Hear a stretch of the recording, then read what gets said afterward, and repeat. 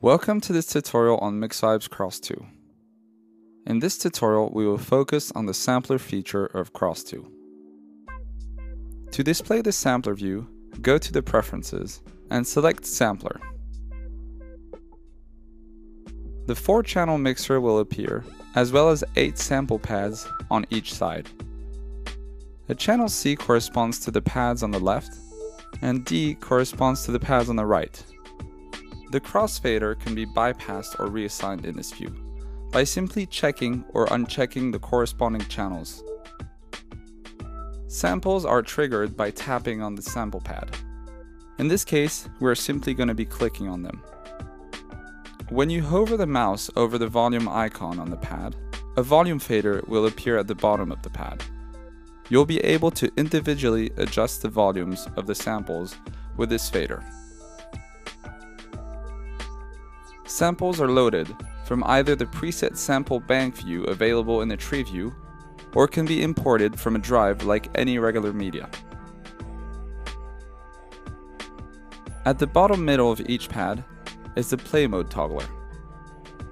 The 3 available play modes are loop by default, one shot, or hold. The loop mode plays the sample in a loop until it's clicked on again.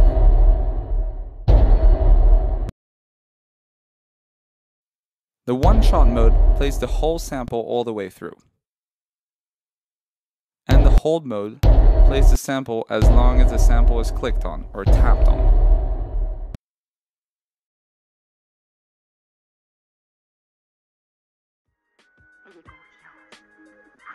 When a sample is played in the loop mode, it is possible to adjust the repetition frequency.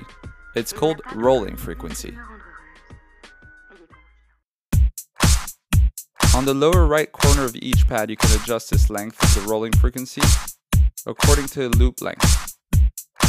When triggered, the sample will repeat itself according to the selected length. The sample is played back from the start when it reaches the end of its rolling frequency. If the rolling frequency is changed while the sample is playing, this action is quantized and hence will not affect the rhythmic flow of the mix.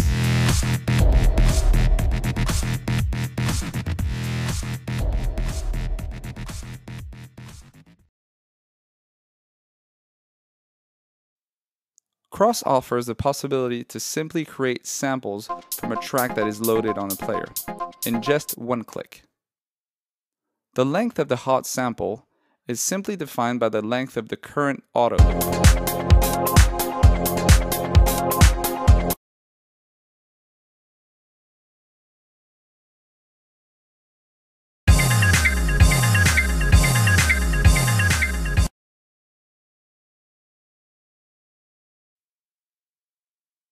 Krauss has integrated a link feature.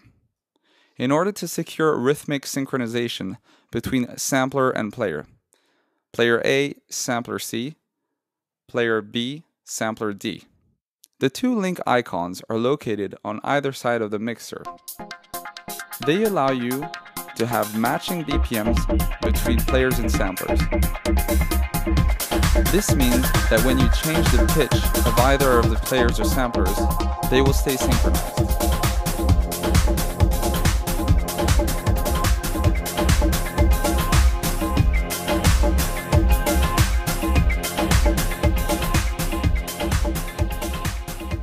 Thank you for watching this tutorial. For more information, go to www.mixvibes.com.